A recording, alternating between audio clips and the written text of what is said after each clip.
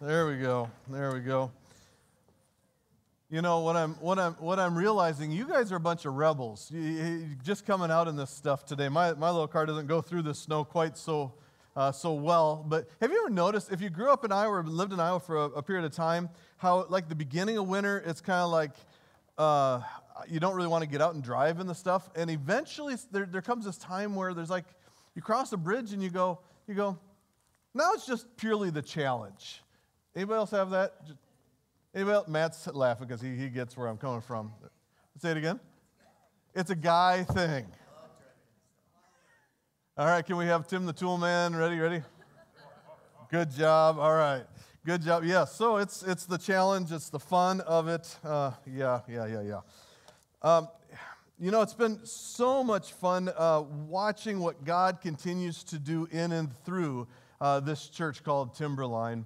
And have you noticed week after week after week, there's been new opportunities. We're sharing about new ministries, ways that you can get connected, ways that you can serve, ways that God is placing on different people's hearts, like Brad and Crystal. The way to build our marriages is to offer a children's a date night, a night where the kids can be just dropped off here, and we parents can get out and have a date night. And somebody asked me, does a Target run or Costco run or Sam's Club or Walmart count or Hy-Vee? And I'm like, no. So it's the idea. The idea is to get out and have some fun together as a married couple.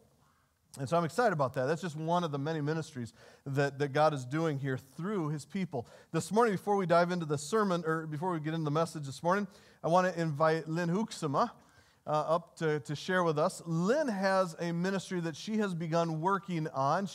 I would say this, that I don't suppose a year or two ago, a little over a year ago, that she would even see herself doing this ministry. Come on over, Lynn.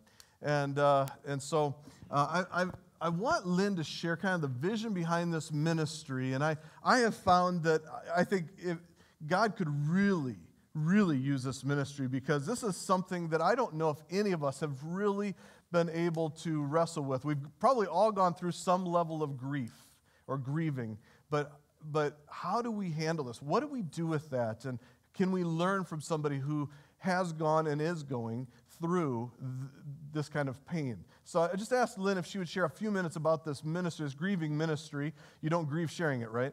I'm going to try not to, okay. But thanks a lot for that. Share with us, Lynn. What is God? What is he doing? What? All right, thank you, Gary. Well, good morning. This is the second time I've been up here to talk about a presentation. And for those that you don't know, the ministry that God led me to, I've entitled, Be a Blessing to Your Grieving Friend.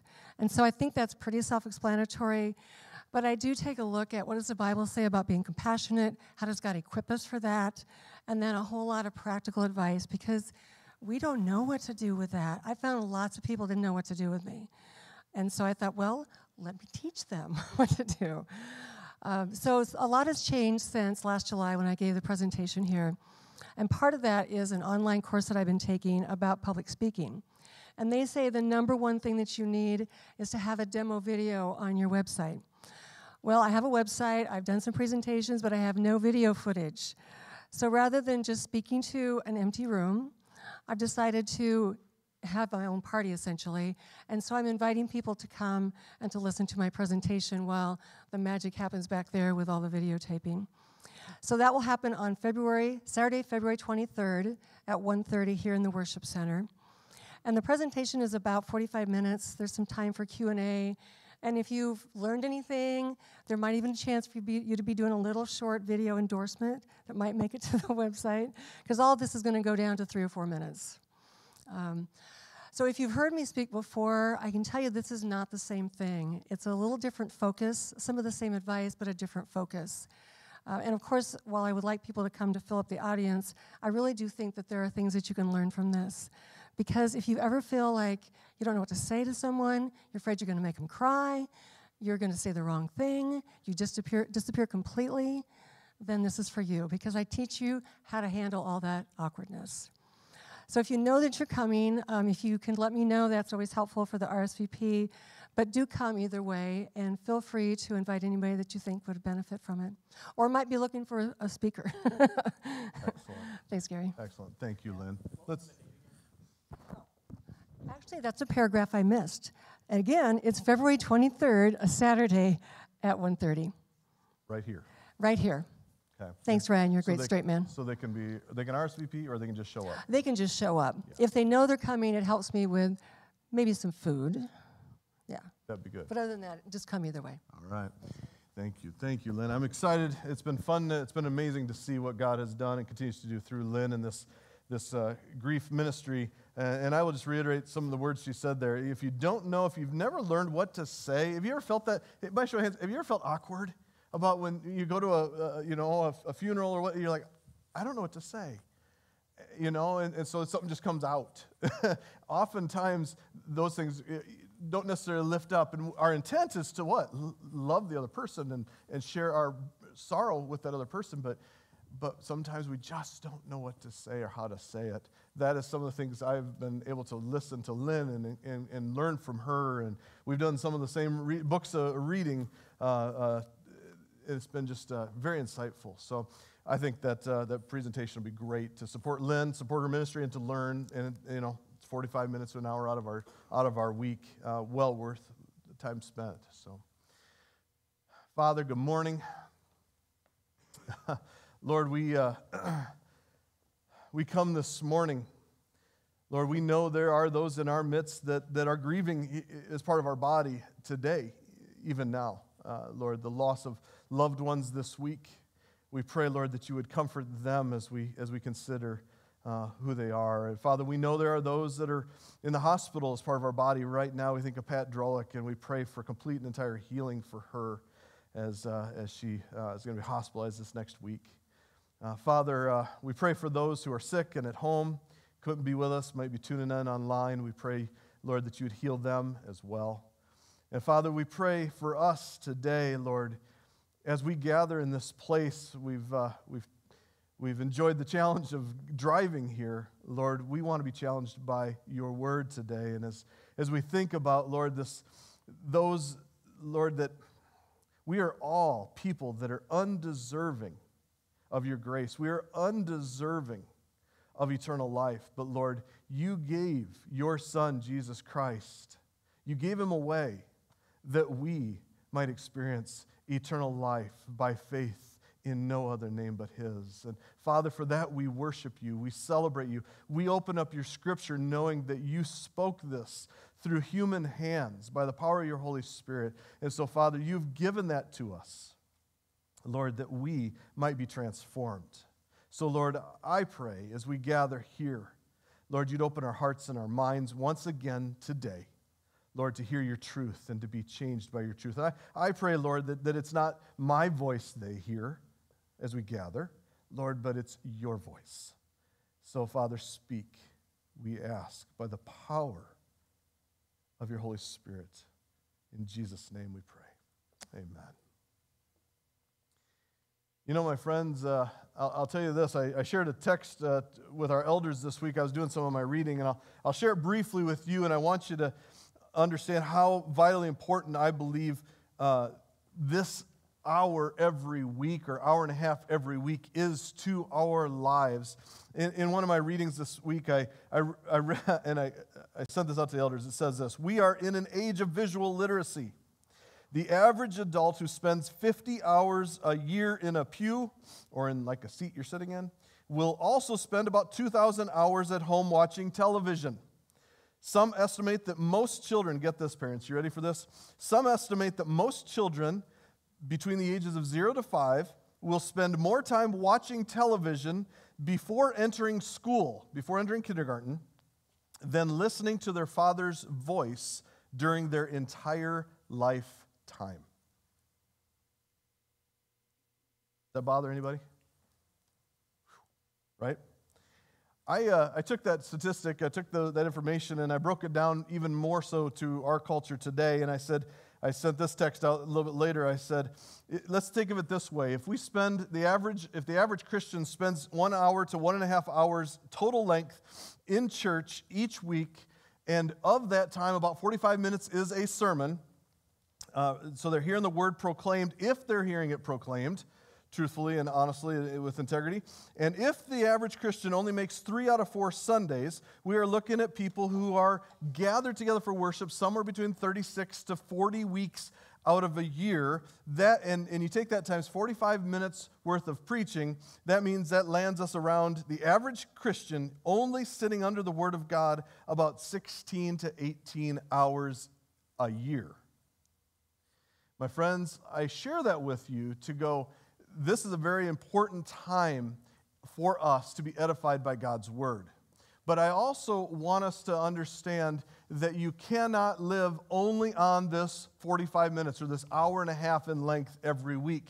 I want you to become what I call self-feeders in the Word of God. I mean, you see in your programs, we have a scripture reading that we all can read together through the Read Scripture app, or you can just follow along in the programs each week.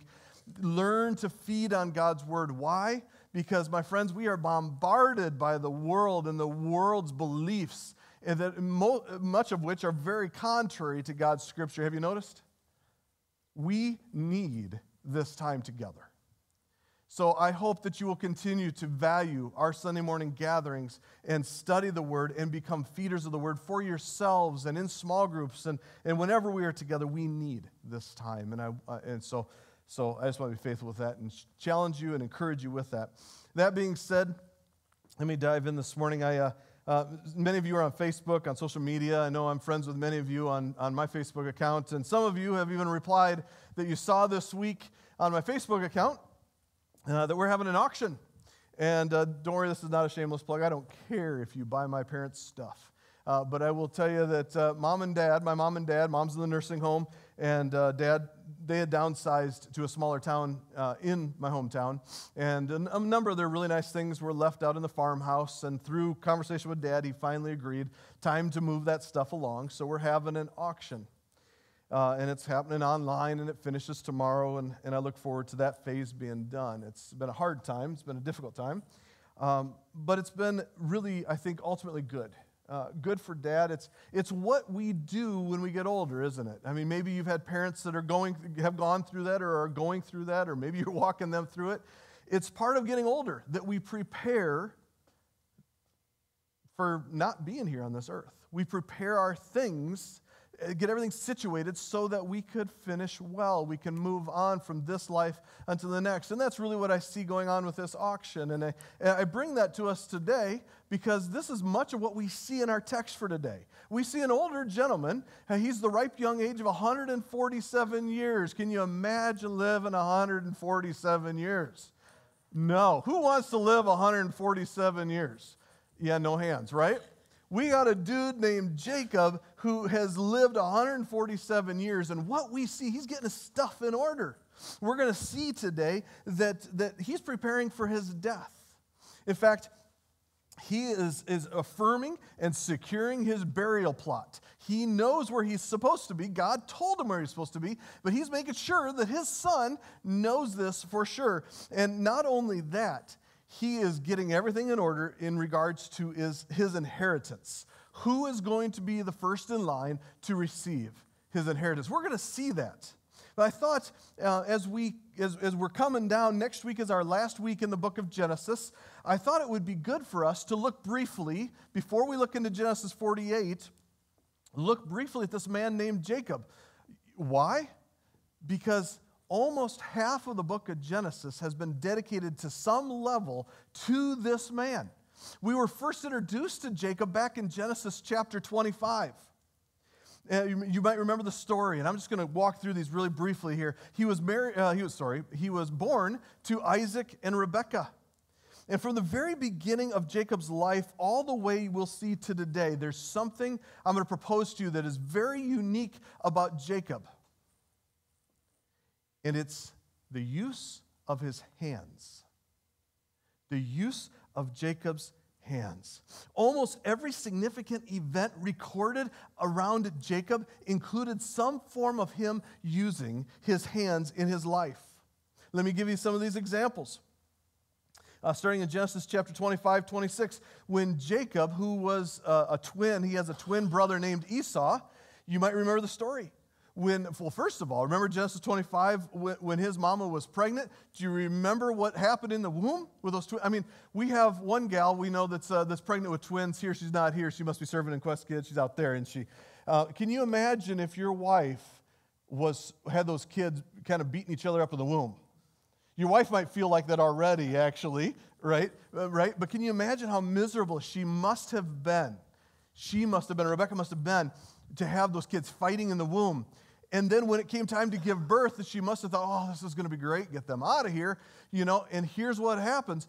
The oldest, named Esau, heads out first. He's a hairy kind of dude, red hair, kind of covered in red hair top to bottom. And out behind him comes his brother Jacob. And what do we remember from Jacob? Yeah, he had a hold of the heel of his brother Esau. They were going to be in conflict in their lives, and he held up to that. And Jacob actually got the name Jacob because it means heel grabber. We can really see the very character of Jacob based on how he uses his hands. It shows his sin nature from beginning to end. In fact, what we could say is Jacob was a man of manipulation, a man who liked to have control of things, and a man who would learn to take what was not his before it was his time, and he did it using his hands. In fact, we see even more in Genesis chapter 25 when Jacob and Esau had grown up. Esau was a great hunter. Jacob was good around the tents, around home. And you might remember the story when Esau came in, he was famished, and he came in and he told Jacob, he said, give me some of that red stew. And do you remember what Jacob's like? Jacob says to his older brother, he says, give me your birthright, buddy. Paraphrasing there a little bit. Give me your birthright. And Esau's like, well, if I'm dead, what good is it to me to have a birthright? If I'm going to be a dead man, have my birthright. I don't care. Despised his birthright, gave it to Jacob, and then Jacob took his hands and gave him some of his stew. Jacob loved to grasp things that were not his own. You think of Genesis 27, you might remember the story. It's when their father Isaac was of old age and he was blind. And when Isaac was just about to pass away, he told his son Esau, the scriptures tell us that Isaac loved Esau. And Isaac sent Esau out to make him a meal, to go hunt his game and bring it back because Isaac wanted to give his oldest son the blessing.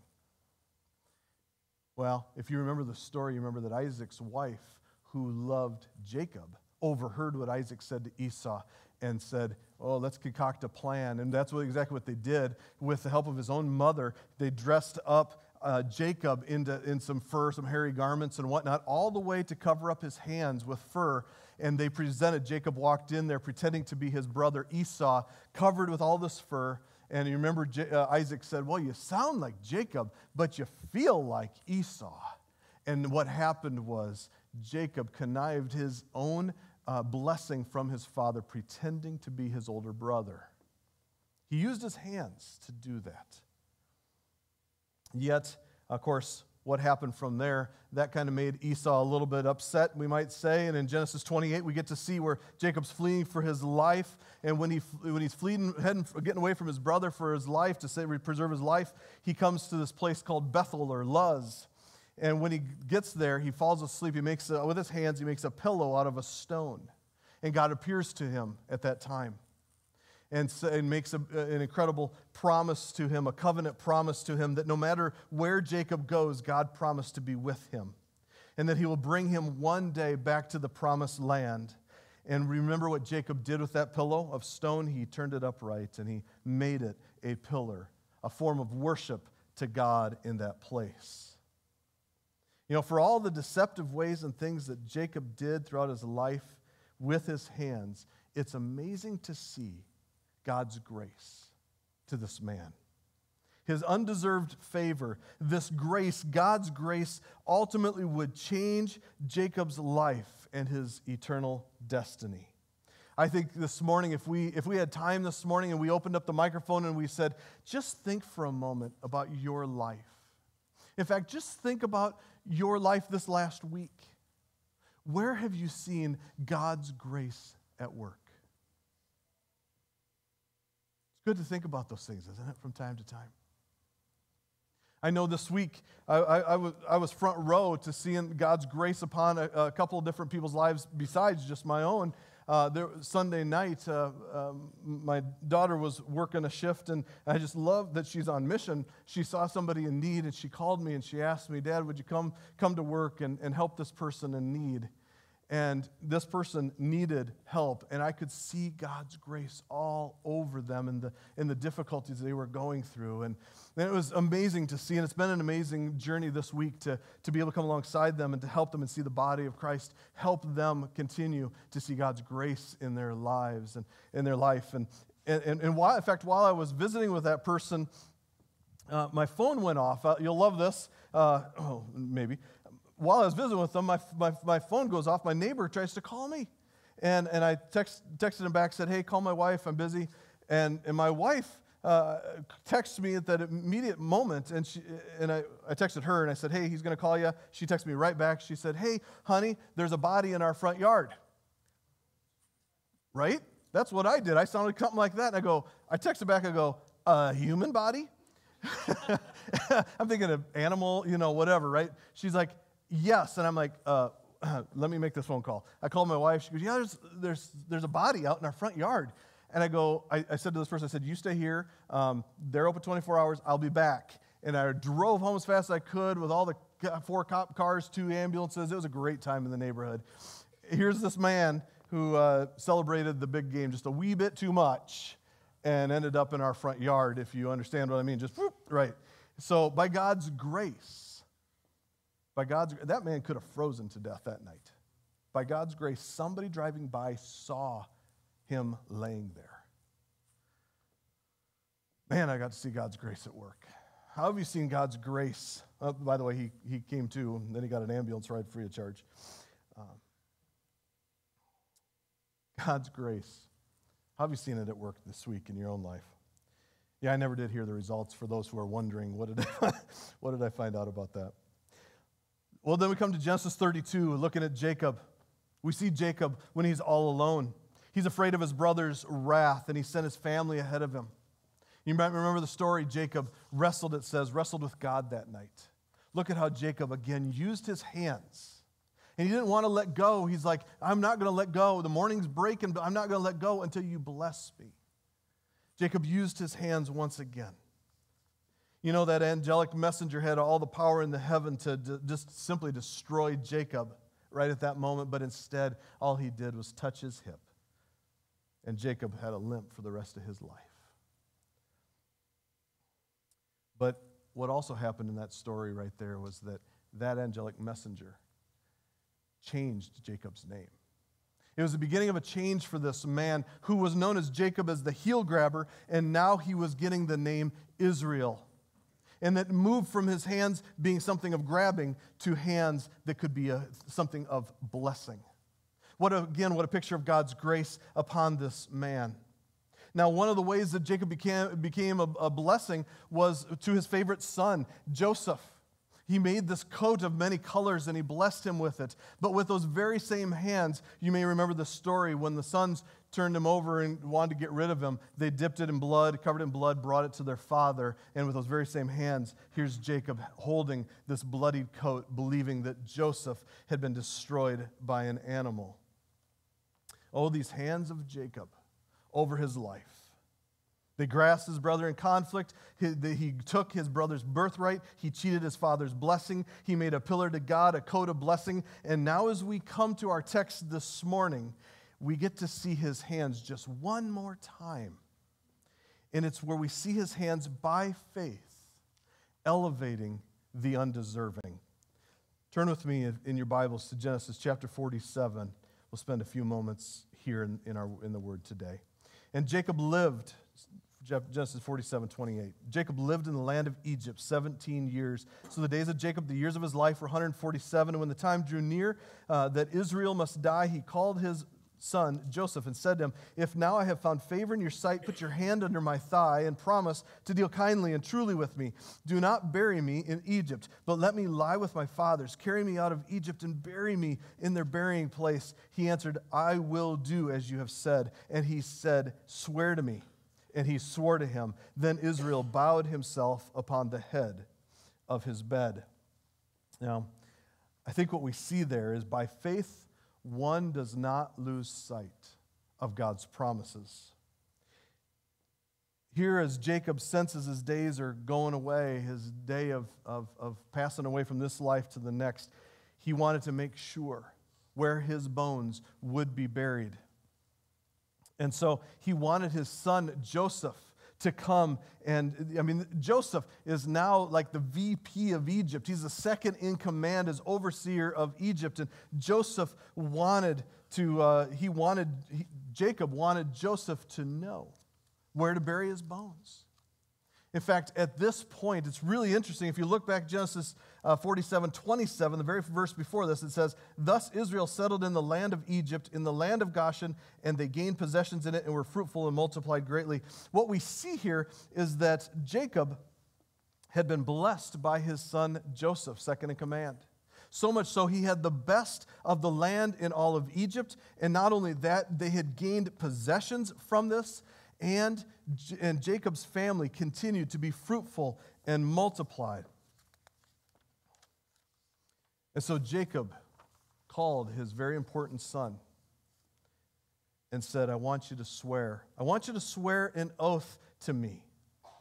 Now, in their day, it was commonplace. It's not something weird here, but it was very commonplace. If you were coming into an agreement with somebody else, swearing upon an oath with somebody else, you would invite them to take their hand amongst your inner thigh and make that promise while you grabbed their inner thigh. Now, we don't obviously do that today. It'd be kind of weird if Ryan and I were going to make an oath with each other. You up for it? No, thanks. Okay. Right? It's kind of weird for us today. We might kind of align this with something like, do you remember when we were kids? Did you ever do like the pinky swear thing? Right? You never break a pinky swear, right? Right? Anybody ever break a pinky swear? Yeah. Shame on you. Oh, well, your Jacobness is coming out. Okay. Right? The heart of a pinky swear, you never break that. Or today we might say it's kind of like shaking hands in an agreement. When you swear that you're going to do something, you do it and you shake hands firmly with one another and say, I will do this, or death, be upon me for breaking it. That's very much what we see here with Jacob and his very influential son, Joseph. What we see is that Jacob, by faith, had not lost sight of God's promises to him.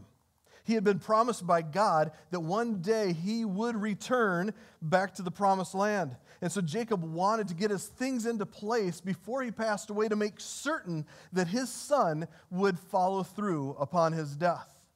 Now, for the original readers, when they would have read this must have been an incredibly encouraging thing to know, that God's promise of seeing the promised land would come true. For those of us today who have faith in Jesus Christ, no matter the difficulties we go through, no matter the times that we goof up, and I feel like I'm the king of goofing up in these things, no matter the persecution we go through, that we face because of our faith, I want us to remember that we must keep focused on the promises that are before us. That there will be a day beyond this day that He's going to call us home because of our faith in Jesus Christ. We have a promised land waiting for us. Does anybody else get excited about that? Yeah. Anybody else really ready for it to hurry up and get here? That was not that enthusiastic. Okay, well, you got more journeying to do.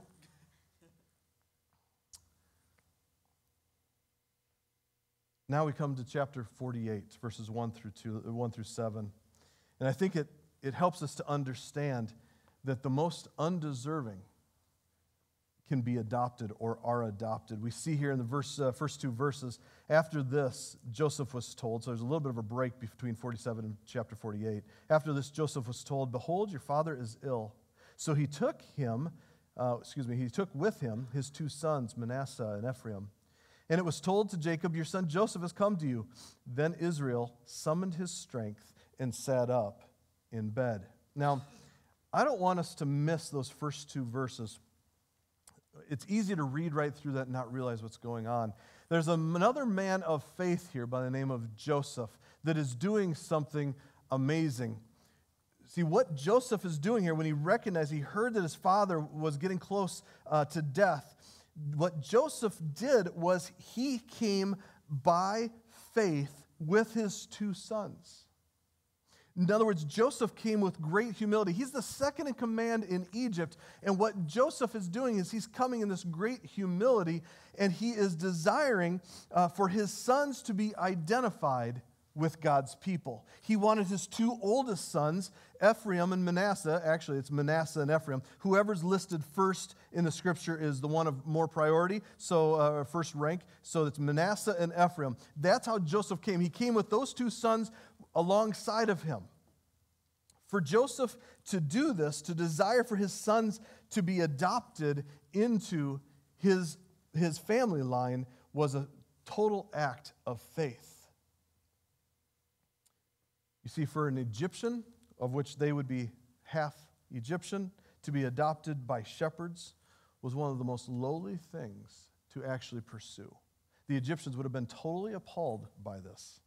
Kent Hughes writes this. He says, such identification with the shepherd clan would ultimately shut them off to any type of Egyptian prominence. Joseph's presence with his sons was a by-faith exercise in downward mobility. So here we have Joseph and Manasseh and Ephraim. They're standing before Jacob. And what we see in verses 3 and beyond, we see Jacob retelling the promise. He said in verse 3, God the Almighty appeared to me at Luz in the land of Canaan, and he blessed me and said to me, behold, I will make you fruitful and multiply, and I will make you a company of peoples, and will give this land to your offspring after you for an everlasting possession. What Jacob is sharing with his sons is the very promise that was given to Jacob's granddaddy, Abraham, and to Jacob's daddy, Isaac, and had been given to Jacob himself. In fact, part of this blessing you might recognize from the Garden of Eden. What God said to Adam and Eve originally was, be fruitful and multiply. You know what's really interesting? That whole thing about be fruitful and multiply, that has actually been passed forward to us who are in Christ, who are by faith in Jesus Christ. You know what Jesus said just before he ascended to be back with the Father after he had finished his work here on earth? He said, go and make disciples. Baptize them and then teach them to obey everything I have commanded. Let me say it this way. What Jesus told his disciples, and ultimately it has been passed down to you and I, is that true followers of Jesus Christ are multipliers.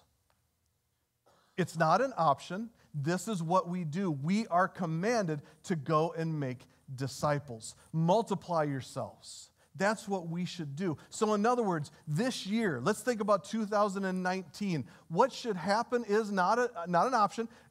What we should be doing right in our neighborhoods is making disciples and inviting them to be part of the church family that we are a part of. In other words, what should happen if God were to be gracious to us and bless the work of our hands, the fruit of our hands?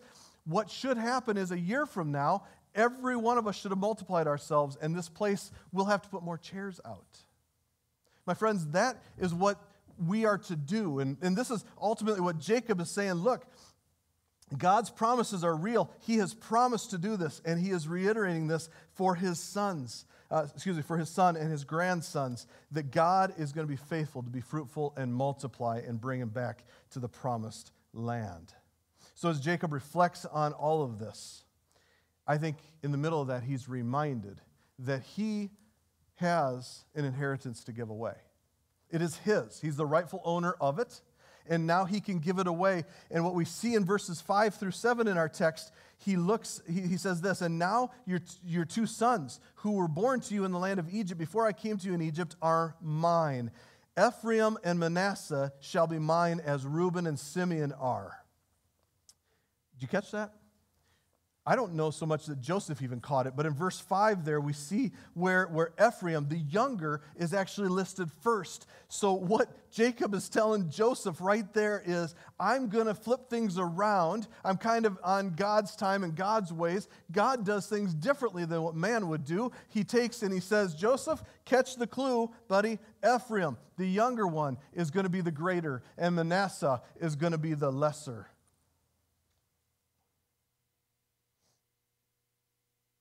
And then did you see what he did with Reuben and Simeon?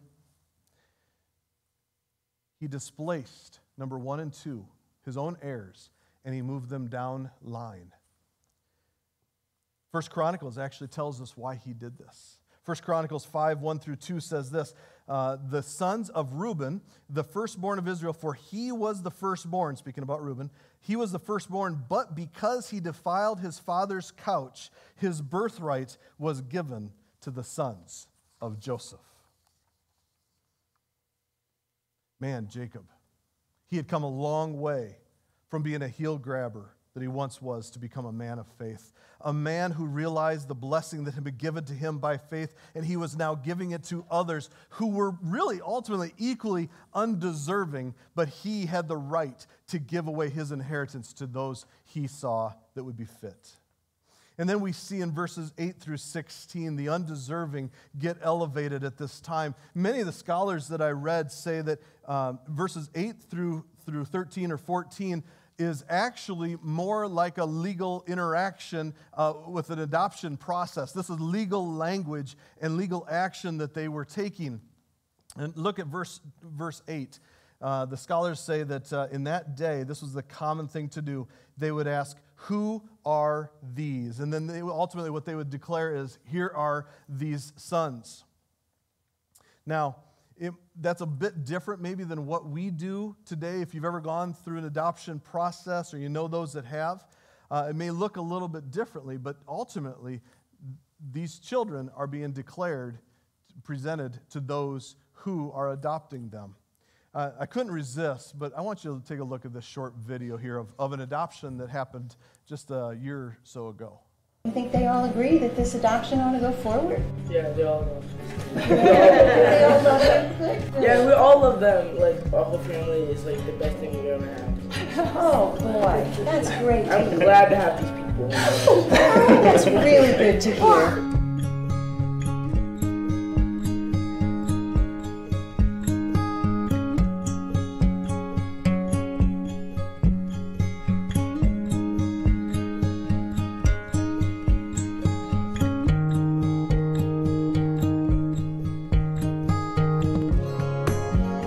Are you all ready to make the commitments that people make when they adopt? Yeah, I'm glad to be there.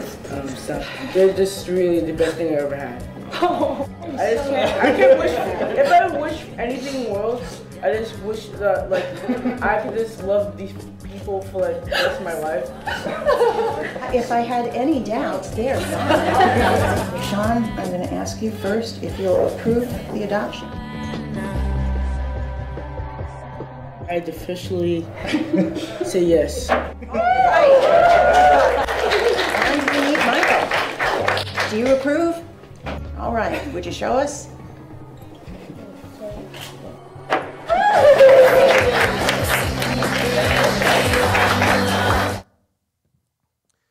As you can tell, the adoption process was a little different Jacob's day compared to maybe our day. But I think we could tell the heart of it is very much the same thing. Look at the adoption process here as we see it in verse 10. It says, now the eyes of Israel were dim with age, so he could not see him. So here's what Joseph did. He brought them near to Jacob, and he kissed them, and he embraced them. That was Jacob taking each one of them and marking them as his own, giving them a kiss and hugging them and inviting them in. And then it says, and Israel said to Joseph, I never expected to see your face, and beyond God, behold, God has let me see your offspring also. And then here's what Joseph did in reply. He removed the sons from his knees. And here Joseph bowed with his face directly to the ground as a form of submission. The second in command of Egypt was now bowing to this leader, his father, the shepherd. And not only that, as he removed him from his knees and he bowed with his face to the earth, what Joseph did next was the official presentation. He took with his right hand, he took Ephraim and he handed him to his father, figuring that would be lined up with Jacob's left hand. And then he took Manasseh, the older son, and he presented him with his left hand so that Jacob could bless him with his right hand, because whoever got the right hand of blessing was obviously the first in the inheritance. And then we see Jacob using his hands one more time. And this time it was so different than earlier in his life. This time it was to elevate the undeserving sons. Jacob, also of course known as Israel, placed his right hand on the younger Ephraim and his left hand on Manasseh, the firstborn, thus raising Ephraim to the firstborn status under Israel. Alan Ross says this: Joseph and many others like him expected God to work in a certain way, but found that he chose to work in a different and unconventional way. It had taken Jacob a lifetime of discipline to learn this truth about God. And then we see Israel blessed Joseph. There's a threefold blessing we see in verses 15 through 16. First, it says, "The God before whom my fathers Abraham and Isaac walked, the God who has been my shepherd all my life long to this day, the angel who has redeemed me from all evil, bless these boys." Did you catch the threefold blessing? That the God that walks with his people. Do you know that God is still doing that for us today? The God who redeems his people. Do you know that God is still doing that for us today? And the God who shepherds his people. And he's still shepherding us today. Now, for the original readers who would have heard this, probably just after the Exodus and before they entered into the promised land, they must have been so comforted that God has and would always be walking with them, would be shepherding them, and would redeem his people. Even in spite of the times that they goofed up in following him well. My friends, the same is true for us today. It's all by faith in Jesus. And I think what we need to remember, I looked in that verse 15 when it talked about God who has been my shepherd all of my life. I couldn't help but reflect upon John chapter 10, verses 9 through 11. It says this is Jesus speaking. He says, "I am the door. If anyone enters me, he will be saved and will go in and out and find pasture. The thief comes to steal, kill, and destroy. I come that they may have life and have it abundantly. I am," Jesus says, "I am the good shepherd. The good shepherd lays down his life for the sheep." My friends, that's the gospel. Jesus Christ, the good shepherd, came and gave his life as a perfect sacrifice, the one and only true sacrifice, and took all of our sins upon his body on the cross and poured out his covenant blood that poured out for our redemption. And then he was placed in that tomb. And on the third day, he rose again. And the great news to that is that just like he rose again, the same is true for us. For those of us that have faith in Jesus Christ, we too will rise again. We too will come into the presence of God. We too will walk into a promised land that is prepared for us to come into one day. And this good shepherd of ours, he did that. He laid down his life for us, the most undeserving of people, you and me. In fact, I got to share with you, I couldn't help but go to Revelation 7:17. This talks about what's ahead. You ready? "For the Lamb in the midst of the throne will be their shepherd, and he will guide them to springs of living water, and God will wipe every tear from their eyes." My friends, that is our shepherd, Jesus Christ. And then we come to verses 17 through 20, and I think what we could simply say is here we see that the lesser will be greater, and I think we could say that we see Joseph was shocked. I mean, he had the hint back in verse 5, but verses 17 through 20 was when Joseph looked and said, "But Father, you can't be crossing your hands. I put the right ones in front of you. You should have kept your hands just this way." I mean, this had to have been incredibly humbling for Joseph, the second most powerful in Egypt. He didn't see it coming. And I think we can see in verses 17 through 20 that Joseph was a little bit frustrated or a little bit angry, but he was controlled in his frustration. Notice what Jacob did when he responded to Joseph. He said, look, Joseph, I get it, but I'm refusing it. Look, the way it is the way it's going to be. And he assured his son Joseph that both Manasseh and Ephraim would be great. He said Manasseh would be a great multitude of people, and Ephraim would become a great multitude of nations.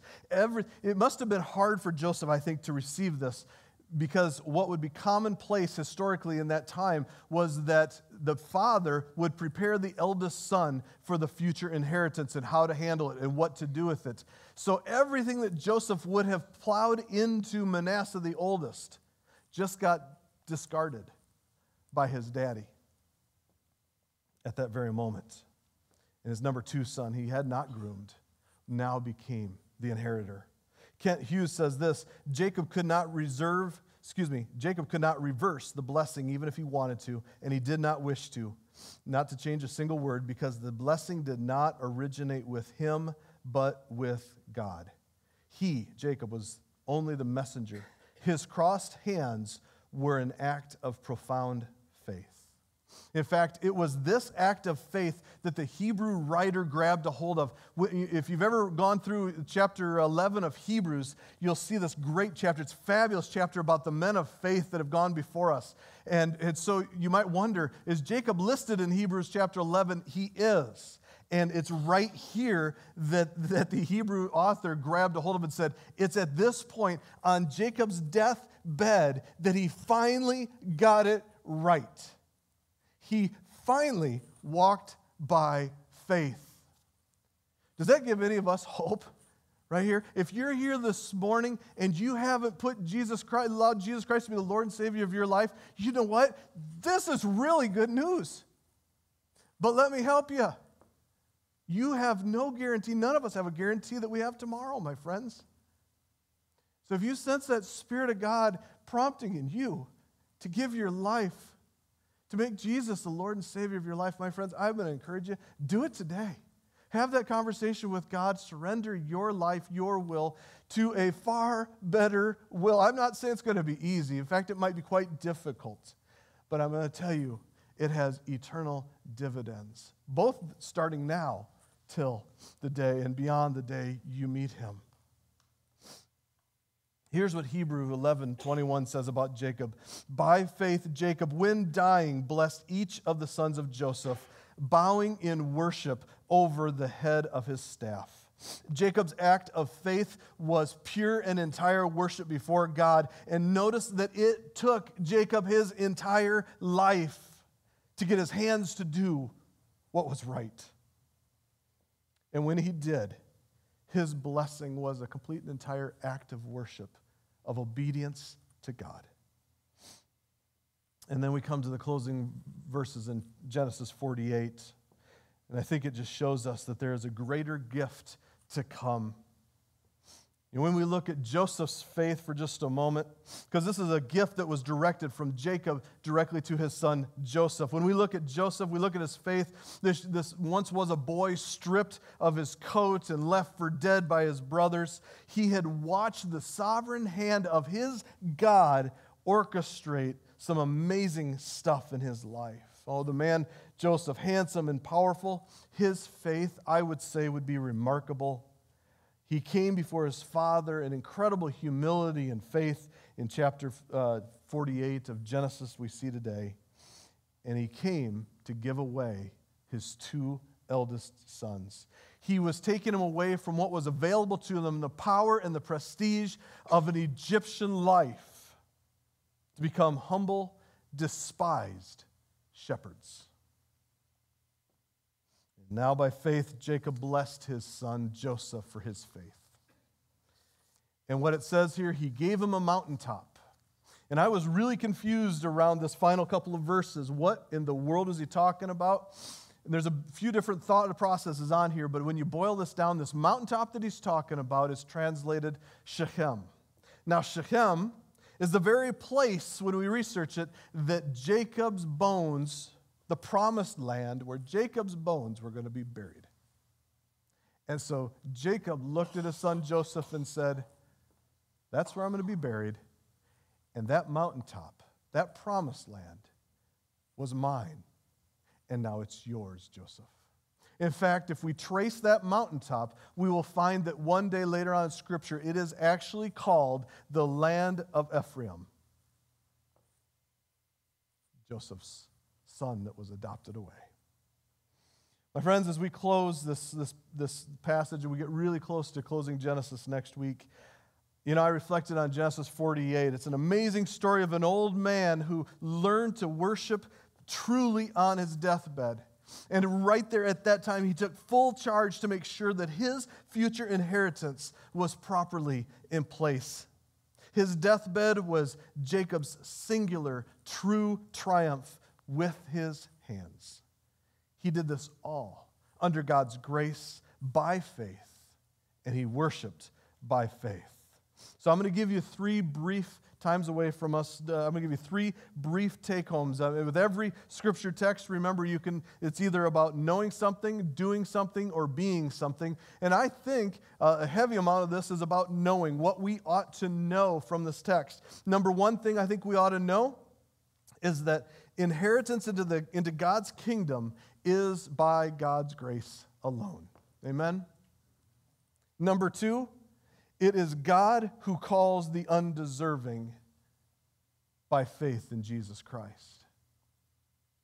How many of us feel like we deserve eternal life and salvation? I didn't see a single hand. My friends, we are just like Jacob. Did you sense your Jacob-ness as we looked at his life? We reflected on him? It's so beautiful because we all have hope. God calls those, the most undeserving, to be elevated. And it's by faith in Jesus Christ alone. And as I've spoken already, if that describes you and you haven't come to faith in Jesus, I invite you to do it today. If you don't know what that means, grab the person sitting next to you when we close here in a few moments. And number 3, it is God alone who elevates us to become his adopted children. If you doubt that, I would just invite you, go memorize Romans chapter 8, verse 15 that says, in faith we no longer have to be children of fear, but rather we are adopted sons of the One Most High, sons and daughters of the One Most High. We no longer have to fear because he's got us. Father, Lord, I just thank you. It's by faith, Lord, that you elevate the undeserving. Thank you for the story of Jacob and giving us his life and to see, Lord, he goofed up most of his life, but Lord, he got it right to follow you and your commands and to do what you ask for him to do. And just that reminder, Lord, that you do things way differently than we would do. And we give you praise for that, and we thank you for our salvation. Lord, we love you. We praise your name in Jesus Christ. And all God's people said, amen. Yeah, it's good to be washed by the word, isn't it? It struck me as Gary was talking and as he brought up the theme of adoption, to recognize that through Christ, adoption is available to us. And I was just having a conversation with my mother-in-law last night who adopted a young girl from Colombia, who's my sister. And it's been now, I think, at least 5 years since she was adopted. And we were talking about just the process of adoption and the idea that rather than fooling a child into believing maybe that they're your biological child when they're not, but the beauty of adoption is that you chose this child. And saying, I want you to be a part of my family. I want you to be my child. I want you to have what I have, and I want you to be brought up in my home, and I want you to be loved by us. And how beautiful that is. And recognizing that the courtroom of our adoption happened at Golgotha. And that the price that was paid so that God would adopt you into his family, so that you would belong, so that you would have what he has, so that you would have a relationship with him, so that you would belong to his family, so that you would be called his child, was paid by his son hanging on a tree for you. That by faith, you would call him Abba Father. As Gary likes to say, Daddy, Daddy. God chose you. God wants you today. And it's as simple as putting your faith in his son Jesus, as Gary shared. Man, that's a powerful message. And then there was one other thing that hit me when Gary said it. He said that we are multipliers. We're called to be fruitful and multiply, that now through Christ we're fulfilling the original command in the garden to be fruitful and multiply. And many of us have chosen to be dividers instead of multipliers. Is that what's holding us back? Because we're choosing to divide over menial issues rather than saying, look at what Christ has done for us. Let's go multiply. God's command to us is make my family bigger. Make my family bigger. I want to fill heaven with my creation. Bring them in. Show them what Christ has done for you. And invite them into that relationship. Make my family bigger. Amen? Sorry, I get worked up. Great message, Gary. I'm going to close with Ephesians. Would you all stand? Close with a benediction from Ephesians 3:17 through 19. And I'm going to paraphrase a part of this because it says the word saints, and I'm going to paraphrase it brothers and sisters, because that's what we are, children of God, brothers and sisters together. May Christ dwell in your hearts through faith, that you, being rooted and grounded in love, may have strength to comprehend with all your brothers and sisters, and with Jesus, what is the breadth and length and height and depth, and to know the love of Christ that surpasses knowledge, that you may be filled with all the fullness of God. Amen. Our children are still being discipled for the next foreseeable future. I'm not sure how long. So you guys enjoy some fellowship time together, and we'll see you next week.